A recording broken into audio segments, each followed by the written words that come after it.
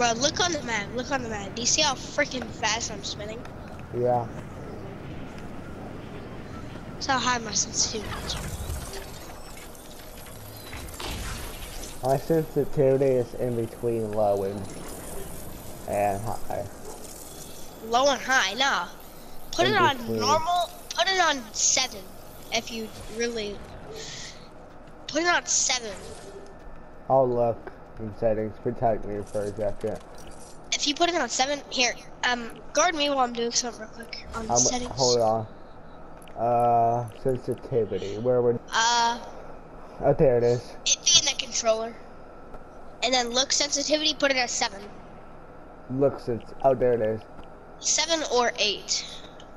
My aim sensitivity is at like a 6. My look sensitivity is at like an 8 right now. That's not even fast to me. So, triangle to apply, circle for back. Okay, got it. Watch out. Whoa! Oh crap. I knocked him with the pickaxe. Watch out. There's another locking skin. Let me kill him. Probably right. go over him. My bad.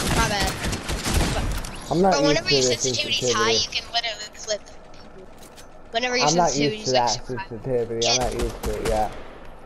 Get behind this wall, get behind this wall. Did I see him? I'm not used to that. Yeah, I'm not used to it yet. No kid, I guess it just built in that lock-on skin built in the wall.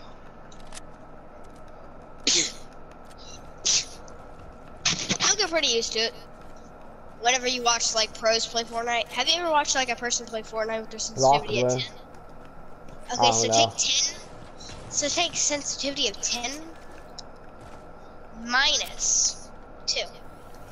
Because you'll feel like you're playing Fortnite as that pro whenever you're doing that. 8. So whenever you feel like you're playing Fortnite as that pro on sensitivity 10, you will freaking get used to sensitivity in a heartbeat. Should I do an insaner 8? Mine's literally at 8. I will send you a screenshot to prove it. You want me to? It's been. Now Okay. mine's at 8. Here, Mine's now at 8.